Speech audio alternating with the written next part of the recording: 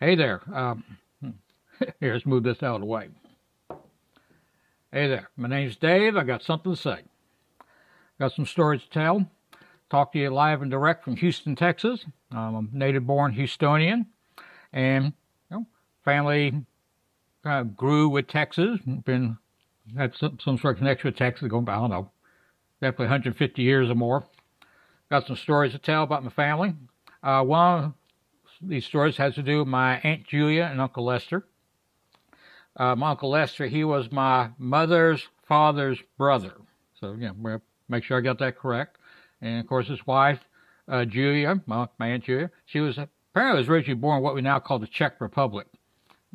But apparently she immigrated, to Texas when she was real young. Her family moved here. And at some point, her and my uncle met and got married and, all that. But they owned a farm out near Schulenburg. Now, Schulenburg is a little town about halfway between Houston and San Antonio. And like I said, when I was a kid, it seemed like we went out there several times, family reunions, other things, hang out, spend some time out on the farm. And like I said, I heard, some stories about my uncle, my Aunt Julia, Uncle Lester. And one of those stories has to do where one time my Uncle Lester, apparently had raised several head of cattle, decided it was time to take them into the town, sell them, load them up in the trailer, hooked up the truck, went into town. Took them to the local auction, sold them up, made some good money off of it. So what he decided to do is, before he went home, he's going to treat himself to something he'd been wanting to get. So what he did, he went over to the local boot shop, got himself a brand new pair of shiny cowboy boots, some genuine Nakonas. And they fit well, look great, and he's real proud of them. So, drives home, makes, got those boots on, walks into the house, got to go show it, to his wife, my Aunt Julia. And he walks in the kitchen. My Aunt Julia's in there doing, fixing supper or whatever. And my Uncle Lester just goes in and says, "Hey, Julia, you see anything different about me?" And my Aunt Julia just kind of looks at him, and it's like, "Well, no, not really."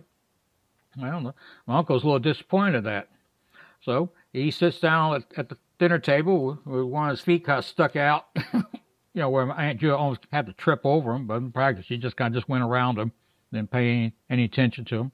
And of course, that frustrated my uncle even more, to the point where he just took both feet and just, stuck them up right on the table. Of course, my Aunt Julia sees that, "Get your feet off there. We're going to be having supper too soon. So get them out there." So at that point, my uncle's getting real frustrated. So what he does, he goes into the bedroom, takes all his clothes off, except for those boots.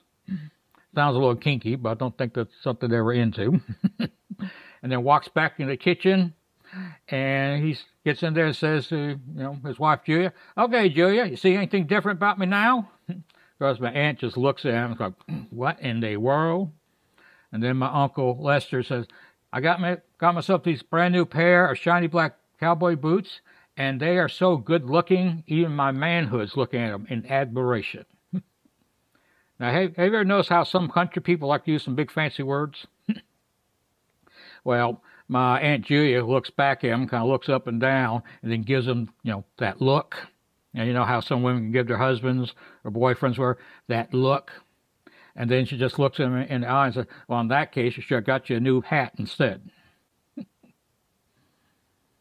And I kind of like this hat. It's not that new, but anyway. Again, thank you for watching, tuning in. Be sure to check back in soon. Gonna have some more stories. So until later, you have a good day. We'll talk to you soon.